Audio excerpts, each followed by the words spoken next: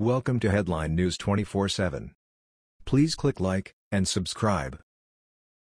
Maxine Waters hosts event for her millennial supporters, gets humiliating surprise. Democratic Congresswoman Maxine Waters recently held a meet and greet in her own California district to welcome her many millennial supporters. However, Auntie Maxine got a humiliating surprise that she didn't see coming. Maxine Waters, DCA, held a meet and greet tweet-a-thon event on Sunday, June 3, 2018, in an attempt to draw in what she was likely hoping would be hundreds of millennial supporters, according to Daily Caller. Following the failed event, a humiliating video surfaced on social media revealing the underwhelming response Waters received in her own district.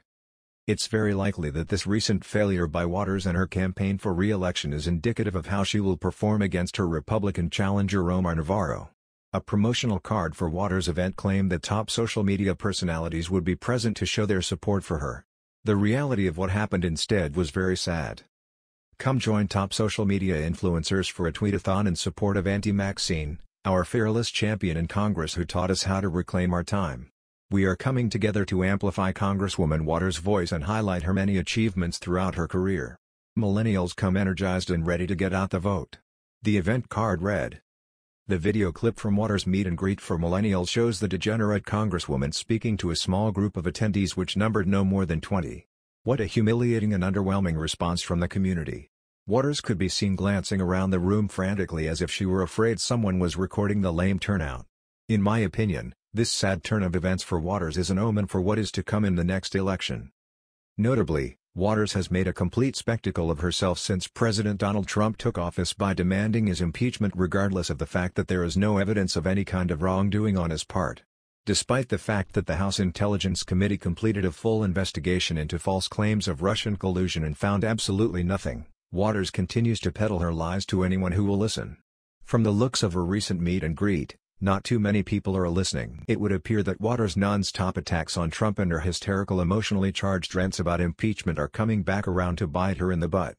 The truth here is that Waters hitched her hopes for re-election to the back of the anti-Trump movement, and it isn't paying off the way she had hoped. While she may be a draw on social media for clicks, the reality is that very few millennials, even in her own district, wanted to mobilize for her event. Once again, the Democrats see defeat coming down the pipe as Maxine Waters gets ready to take on Republican challenger Omar Navarro, who has spent a good deal of time exposing Waters for corruption and an obscene lack of achievement. Waters has been scrutinized by Navarro for sending large amounts of money to her daughter from campaign funds, among other things. This upcoming midterm election will be a tremendous opportunity for the people in Waters' district to choose a true leader who will represent their interests instead of participating in the mainstream media circus which Waters has been unable to resist. In my opinion, Waters' constituents have been betrayed time and time again by their congresswoman for her own personal gain. It's time for the people in the congressional 43rd district to come together and rid Congress Waters and her used car lot politics.